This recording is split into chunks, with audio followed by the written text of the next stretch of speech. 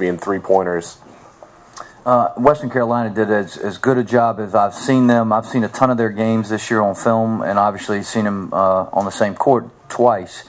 They were as good today defensively as I've seen them. They had an extra bounce in their step. They were quick to recover and cover up hedges that they are accustomed to making. They covered up well, played really well as a team defensively. As a result, we had a difficult time getting it in the post. And then when we got it in the post, they seemed to have a hand or maybe even a second body in there to crowd the post, and we had a difficult time making moves and getting easy shots inside. Coach, can you just reminisce about your first year as a head coach and what it's been like? And also, Drew made mention of it. You guys have a big win yesterday over Bob McKillop, who's been a big mentor for you. Elon University is a special place. And I felt that way back in March when Dave Blank offered me the job. And I feel that way a lot stronger now. And it's special because of the people that are there. And we had a difficult year in many, many ways, particularly our win-loss record and some of the losses that we had early in the year. But boy, Dave Blank and Leo Lambert, our president, and the community is behind our basketball program. And you feel that after a tough loss. And that is a comforting feeling that that I'm not doing this alone as a basketball coach, or our staff is not in this alone, or our staff and players aren't trying to lay a foundation and build a program by ourselves, but our administration is behind us. And when you have an administration like that behind you, and if you guys haven't been to Burlington and Elon, our community is bubbling over. And we piggyback on what Pete Limbo and our football program has done, Mike Kennedy and our baseball program, and I can name every coach. Karen Barefoot's got a ton of energy, our women's basketball coach. The good things are going to happen at Elon, and it's going to happen sooner rather than later. And to get a win even 3 weeks ago over Greensboro was a win that our seniors really wanted, and that was a great victory. And then yesterday was a victory that had eluded our seniors for a while, and it was really a special moment for us. And this building has got a ton of history.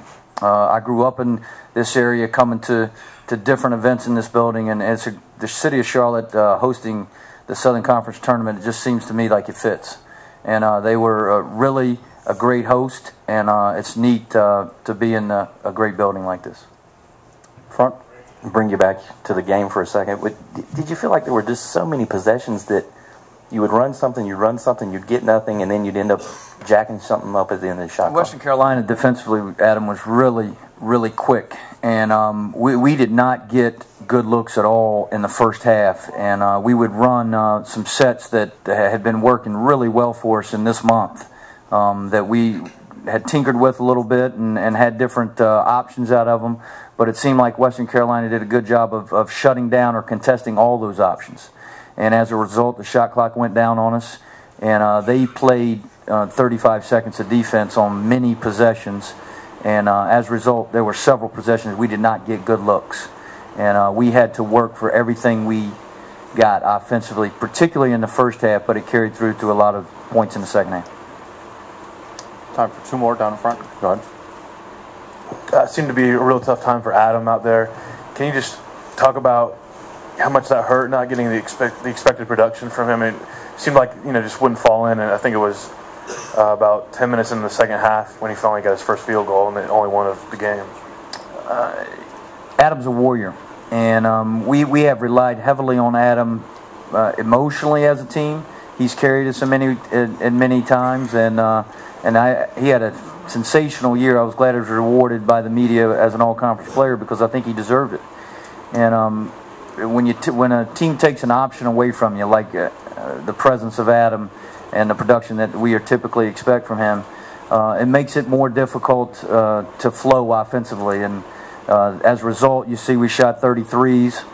We're not at all shy about taking a three, but they would have been better looks from three if we'd have had the opportunity to score some in the paint, and Western Carolina just did a good job and made it difficult for us. Last one. Yeah. Coach, going back to what you told me in October, do you feel like you accomplished your 3-team goals before the season? Yes. We wanted to get better every day. We did.